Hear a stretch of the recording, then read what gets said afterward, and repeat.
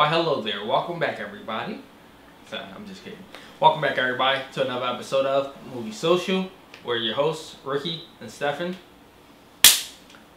So, today's episode, we're going to be doing our spoiler review of Feel the Beat, starring Sophia Carson on Netflix as of right now, released June 19th. And so, before we get into that, as always, if you like the channel, like the video, give us a thumbs up in the comment, and then also let us know what you guys thought in the comments below. And don't forget to subscribe. June 19th. That's it. So, if you have not checked out our spoiler-free version, you can click in the upper right-hand corner there and click the link and watch it, and then come back and watch this one. Or you can watch this one. Up to you. I mean, I don't know if you watched the movie or not yet, but if you did, then you can stay. If not, I advise if you don't want spoilers to be let out to you, then pause this and go watch it, and then come back. Alright, that's enough time. So, Sophia plays April, who's a Broadway dancer. Inspiring Broadway dancer. I mean, she's successfully a Broadway dancer. She's been in stuff. She might not have been a lead, but she's been in the chorus or whatever of it.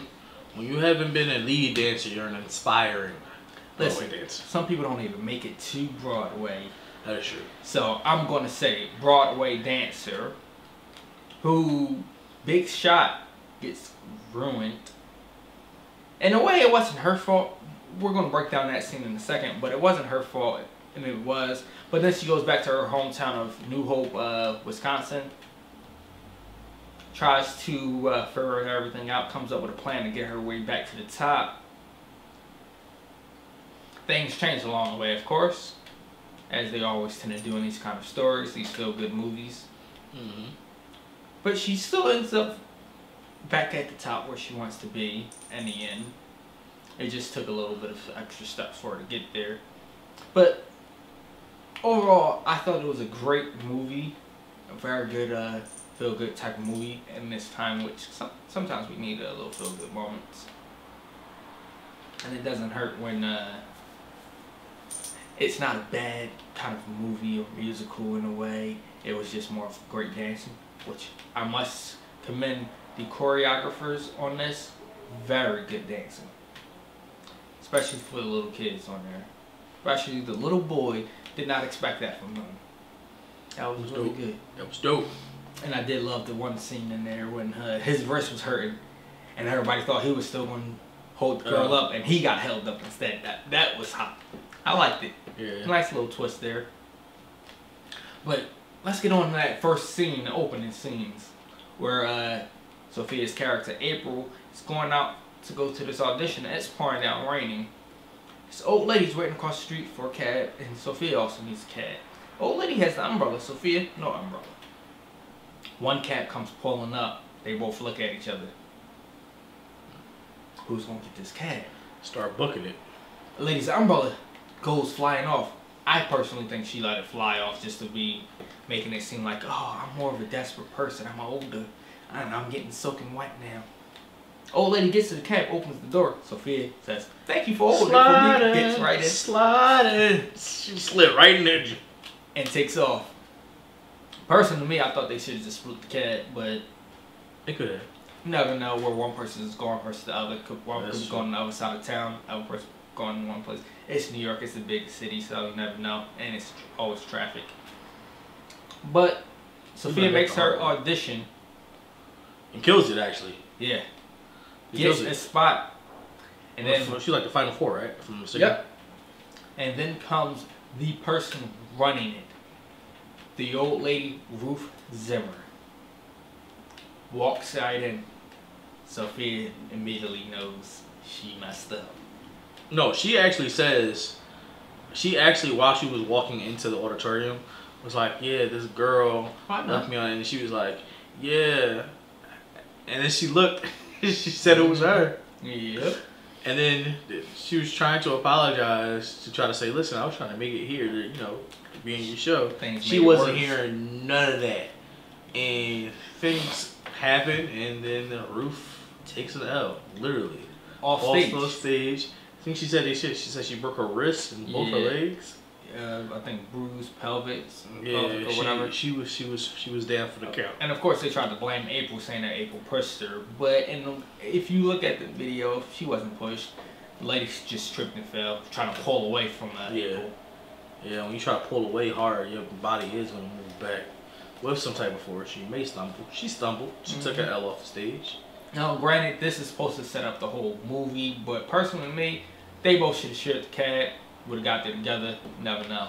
That's if they knew they were going to the same place, but yeah, but I mean, still in all generosity. Technically, it's supposed to be whoever got to the cab first supposed to go, but yeah. I mean, you made the dumb decision of opening the door that way and being behind the door instead of just opening it to get in. I've actually never seen someone open a door that way. Yeah, I'm like, really? But I mean, it happened. But it set it up to where April now gets evicted from her apartment because, of course, she has no money. This would have probably given her money. Her, I'm guessing we can say that's her best friend in a way. Yeah, we can say that the guy is Deco. I want to say Delco, but because that's what it relates to me when I see the name. But it's, I believe, Deco. Okay. Deco. Some of that, yeah. Fashion designer. Lives in the same apartment complex as her. Same floor. Huh? Lived, I'm going to say, because he still lives there, but she doesn't. Yeah.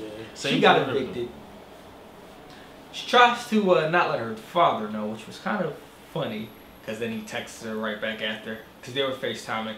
She's just like, oh, I'm waiting for food. Meanwhile, she's just sitting out in front of her apartment door being evicted. Back. She's sitting there evicted. Wait, you missed the little funny part. So she's trying to, because she tries to find another director who doesn't care what she says. Oh, you want to show that part? Yeah, because that was funny. Because that's why it was funny. So she and his name was Willy Wong. Yeah, we're gonna get on that name in a second. And she finds his office. He's basically walking and talking to his assistant, and she's dancing. And she whips her hair back and forth and then slaps some lady with some frappuccino or something. Oh, she hit a few people before that too. Yeah, but this lady has some frappuccino, knocks over all the coffee and some of the whipped cream gets in her hair. That's when she was sitting on the floor talking to her dad after that. Yeah. And she got home and got the eviction notice. Not even an eviction notice, because they sent her an eviction notice. Man, but this door is bolted and locked. Yeah, they changed the locks and everything. But sad thing was, Willy Wong wasn't paying her no mind at all. He was busy on his tablet the whole time. Tablet, phone, all that. Now, once did he look at her? Not even when he walked past. When she fell on the floor. Not at all. But, fast forward that, she ends up back in her hometown, New Hope, Wisconsin, where she got her big breaks, where she started it all from, where she left the love of her life, her high school sweetheart, through a text message. Ouch. Savagery. That's wrong. Nobody wants to be broken up through a text message. Savagery. I mean, would you rather a text message or just nothing at all? Nothing at all. I'd rather you just disappear from the face of the earth. A text message, like really, that meant nothing to you that you had to break up with me. I mean, I feel like I'd rather you break up with me through a text message and not acknowledge me as a person. Like you just like, actually that's why I break up with me that way. Like they literally just was like gone off the face of the earth, and then I refound them like 6 months later. It's just like weird. Always the better ones. You never know what happened to him. But see, the thing is, I mean, not me, but if you're gullible, then you just like, okay, well, I'm waiting for the loved one. No, I after like a week or two, I was like, okay, whatever. I mean, I'm not giving it a week. I'm giving it 2 days. I heard from you in 2 days. All right. But yeah, that was messed up. But he's still living in there, taking care of his sister after their mom died. They're living with their grandma. Who knows where the dad's at? So they never even mentioned the dad, I don't think. One thing I gotta say about this town, right, of New Hope, Wisconsin. It gave me hope. There's a lot of broken families. Yes, there's a lot of broken families, but as the town comes together as a family. Though, yes, so I would have to agree. That was good. Now, some of the characters on here, the kids that she turns out to begin to train and connect with, she really did connect with them though. it was kind of touching all of their backstories and their stories, because one of the dancers is deaf, which I found kind of surprising, because I mean, I guess you can feel the beat as they said, but it was a little surprising because you can't hear the music, but I guess she felt the vibration or whatever, and she was actually on point with it once they got everything together. Yeah. But so she's basically whipping them in shape on the throughout the course of this story, but her only goal was to get the audition with Willy Wong, because not even on the audition, to get in front of him, because there's a dance competition where they get to the finals. Top 3 gets to go to Atlantic City to perform in the finals, where he's one of the judges, which was kind of ironic to me, but I mean, of course, it's a feel-good story. You know what else was ironic? The fact that... Oh, if you're going to say about what happened at the finals, no. Hold that part. The fact that the finals was Atlantic City. Oh, yeah, and it was in New York. Oh, I might have been in Philadelphia, honestly. The irony, but yeah. I mean, I guess competitions used to be in Atlantic City a lot anyway, so. Yeah. But the part that really stuck out during that time before was when they did their first little contest, came in 4th place because it was her fault. She tried to make it about her instead of about the girls. Because there's a teacher feature, as they call it, where the teacher goes on stage and dances with the kids. Yeah. And the competition was trash, honestly, if you ask me. The first one? Yeah. First of all, what kids do you know 5 and 6 is gonna be shaking their butts on stage like that? I'm like, yo, and then the moms up there, yeah. I'm like, yo, and there was white people at that, not black people. And I was like, what? The funniest part, but here's the thing about the movie. It knows what it's doing, because I've never seen a movie like say what I'm thinking. Like, it was literally hilarious, and he was like, there was a guy, I forget his name, he was literally in the background like, are the parents okay with the children doing this? And then the lady was like, yeah, woo, that's my baby. And the lady was like, well, apparently so. Yeah. I was like, it wow. Was crazy. And then covering the child's face. Now, I wanted to get on that for a second. An Asian child with a white woman. They never expressed if she's adopted or not. No, she has an Asian father. She does? I've never seen the father. Yeah. Because remember, if you remember the scene when she... Yeah, if you remember, so there's 2 scenes where you actually see them, for sure. Remember she was laying in the bed after they got advised that they were going to the finals? And she popped up and was like, we're going to the finals. And then remember, which I thought was absolutely hilarious. You know how you have your football dads. That scene was hilarious. And they argue about football and stuff like that. But no, they were talking about, well, your daughter's plie is trash. That was hilarious. But the Asian guy that was standing right there with them, that was the dad as well. Okay. Yeah. Okay. But yeah, that was. But you know, a few of the fathers were football coaches. Yes. Yeah. So that's why it made it even more ironic. Yeah, that was hilarious. Teams. And then they all come into the place with beat up faces, bruises, ice packs, and all. Only one of them really doesn't have nothing but maybe a little shine on his eye, just sitting there smiling. What was funny about that though is like they really the parents, the dads of it, and this warmed my heart. Honestly. But the whole town. Yeah, the whole town got behind them, but the dads got behind their children, like their they were practicing, helping them. Exactly. But I think that was because he was a single father, though. That's what it was. A town where families were broken. Like, where's the mother? That was the only bad part about this. Almost every family did have one parent missing. And then the black family, it was just the mother. They were working almost 2-3 jobs trying to exactly. And I felt bad for the daughter because how the mom got on the bus was like, "You lied to me. You're not getting up." No, but still, the fact. No, but that was a little bit of too much pride. Yeah, we're not taking handouts, so and I can't afford it, so you gotta get off. But the daughter already found the way, which I felt bad that she had to do that to begin with. Had to be doing the books for the dance studio so she can get time to do dance rehearsals. But she stood her ground, told her mom no. Yeah. Which honestly, I'm gonna be honest, most black families, you'd have did that to your mom, you'd have got You got hit to the face, you or got hit brushed in the your head face, with the shoe. No, you got hit in the head with that geometry book that you forgot. Yeah, something would have happened. You've been dragged off that bus. But no, like I said, a lot of the families are broken families. Like, I think actually all of them were. No, except for the owner of the studio. That's about it. That's what I think. I think that's probably about it. And well, at least that they showed. Yeah, but it was funny. I mean, another funny part about is when they're looking for the costumes for the finals.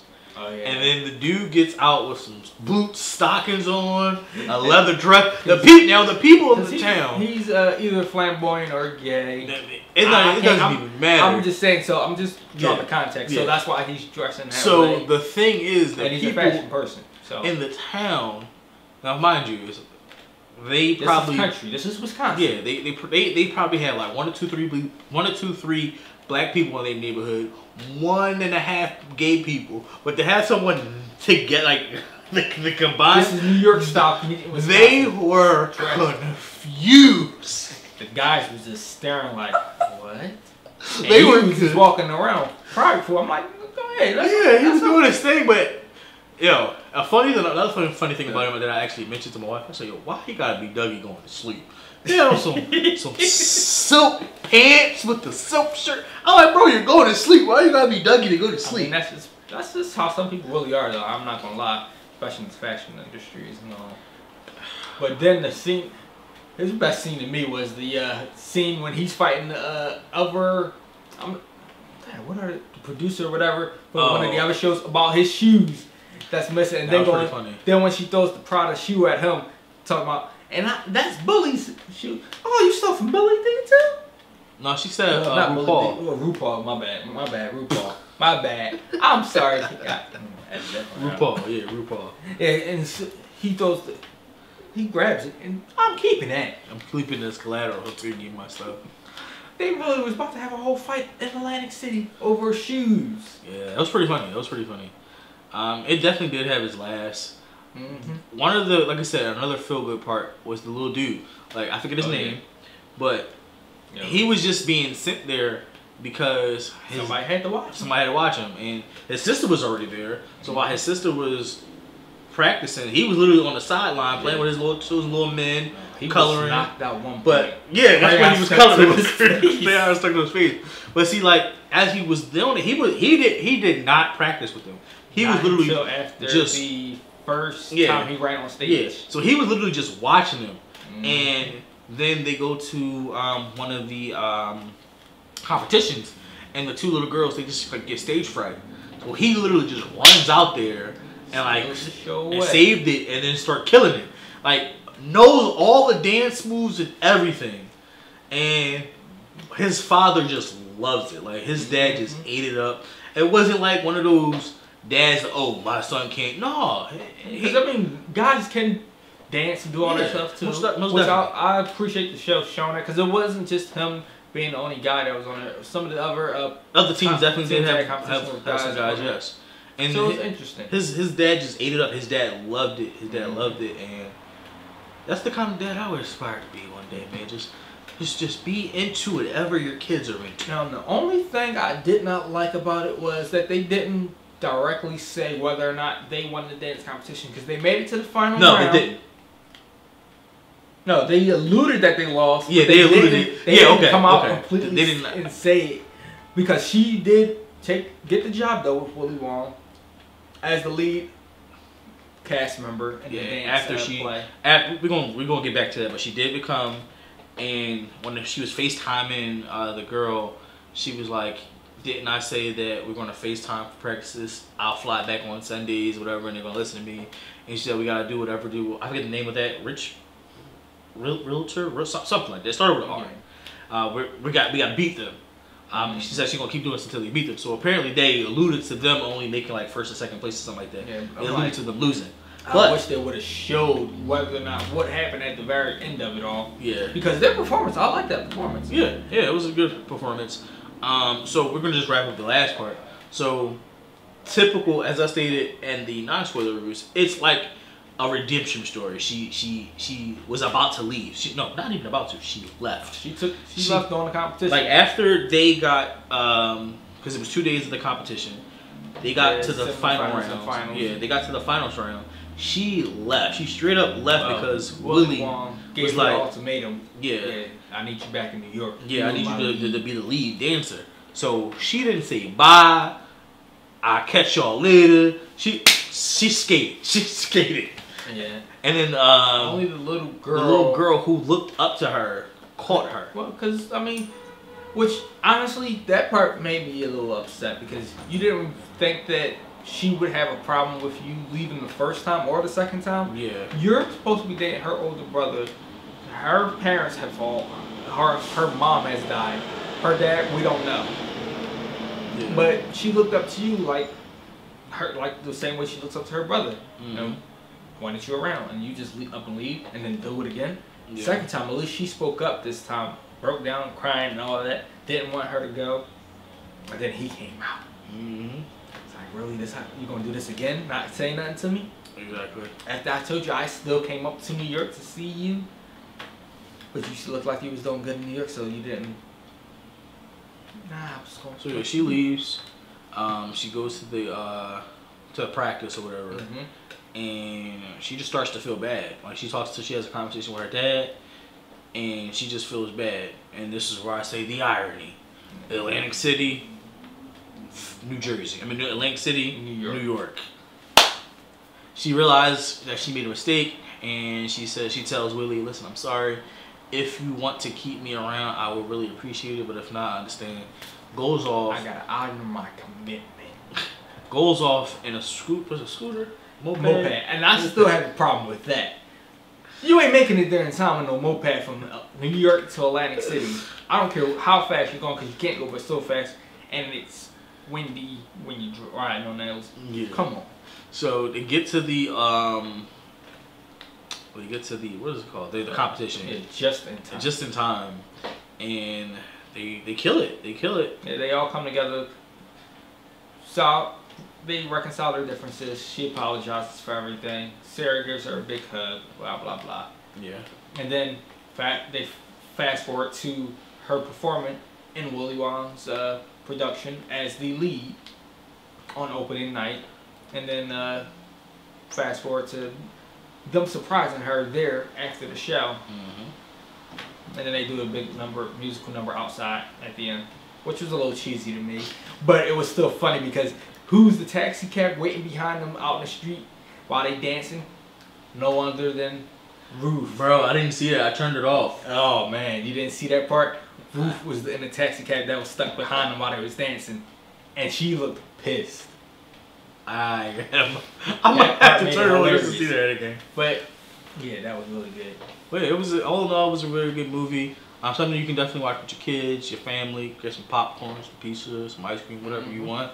And just sit back and just enjoy it. It's a little family friendly, definitely family friendly, rated G. With your kids and your loved ones. Nice feel good movie. If you need something to feel good about, definitely check it out. Again, it's called Feel the Beat. It is on Netflix as of right now. And don't forget to let us know what you guys think in the comments. And always subscribe. Till next time.